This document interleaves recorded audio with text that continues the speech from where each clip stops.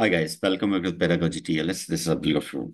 Another topic from the October 13 test. Independent and dependent variables.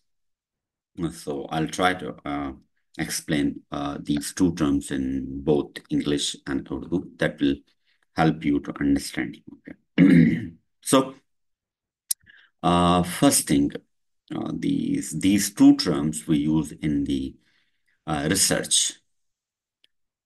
Even you can apply it in your classroom, okay? But if you have conducted or submitted your final thesis, then you're familiar with these two terms, dependent and independent variable. Let's understand what are these things. So independent variables are actually the factors. Okay, what are these? These are the factors that we use to measure or to be used to observe something. Second thing, dependent variables are the outcomes. Sorry. When we manipulate, when we manipulate the independent variable, the dependent variable is automatically changed. How? So the independent variables वो factors हैं जब हम किसी चीज को measure करते हैं, कोई परफॉर्मेंस हो गई, कोई रिजल्ट हो गया, किसी भी रिसर्च में जब हम किसी चीज को और जो है ना उसके फैक्टर्स हम फाइंड करने होते हैं, तो वो क्राइटेरिया हम सेट कर रहे होते हैं कि क्या क्या चीजें हमने ऑब्जर्व करनी है। अब वो रिसर्चर के कंट्रोल में होती हैं, right? So these independent variables are controlled by the researcher. However the dependent variables जो होते हैं वो उनके रिजल्ट्स होते हैं। जब हम किसी भी इंडिपेंडेंट वेरिएबल को छेड़े तो उसका रिजल्ट भी चेंज हो जाए। अब आ जाते हैं एग्जांपल्स की तरफ। Your classroom teachings are independent variable, right? Now, the student's performance is a dependent.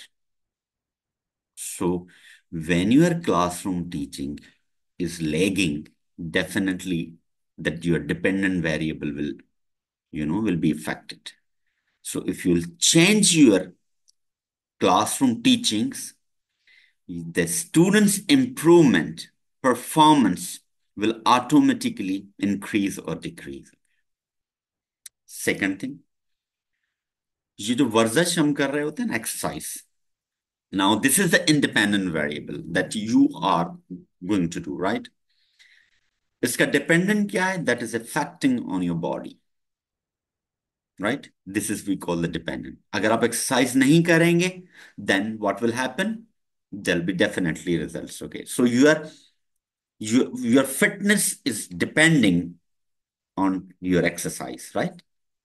Another thing, the third thing, your IQ level. Okay, if you don't have a good sleep, definitely your cognitive abilities won't work accordingly. तो हम कहते हैं ना कि 6 से 8 घंटे सोना चाहिए हमें, ठीक है ना? क्यों?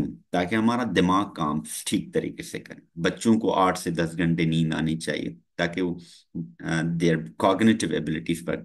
So the cognitive abilities are depending on what? Your good sleep.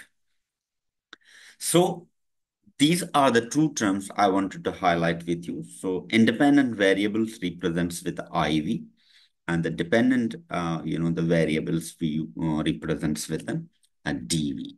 So this is, I hope this will help you to understand.